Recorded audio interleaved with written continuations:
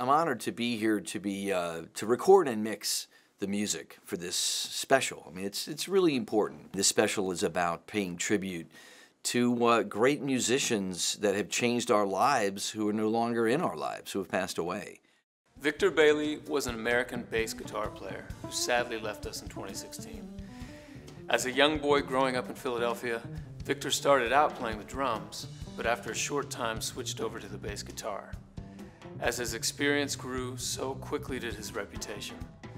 Victor went on to become one of the most influential jazz bassists in history. He's perhaps best known for his work with the legendary jazz fusion band Weather Report. I discovered Victor well after he had, taken the bass chair in Weather Report.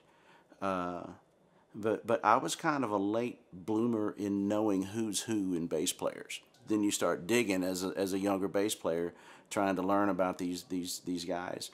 And of course found out about Jocko, which then I found out about Weather Report.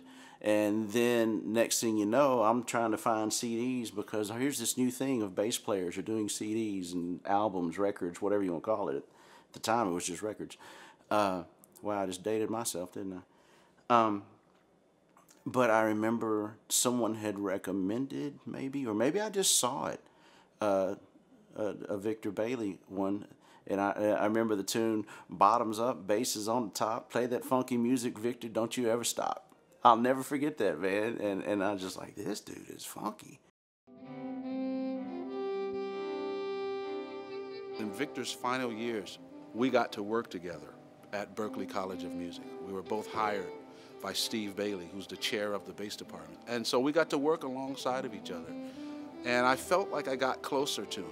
Because when he got to where he couldn't come to work and he was living in an assisted care, I'd always get to go with Steve Bailey over to see Victor Bailey. So here it is, Victor Wooten and Steve Bailey visiting Victor Bailey, And we really got to talk and got to know each other. And I got to see Victor literally in his final days when he knew he was dying.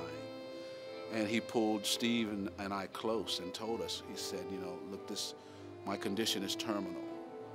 But then he talked about his life and he talked about how he felt successful because he had done all the things he wanted to do. And now that he thanks Steve for letting him come to teach at Berklee and helping him when he didn't think he knew how to teach. And Steve said, look, you've done it all. All you have to do is talk about it. He became a teacher who loved his job. I didn't grow up knowing Victor personally, but I feel that I knew him very well at the end of his life. And I know that I'm better for it, and I'd be honored if he was too.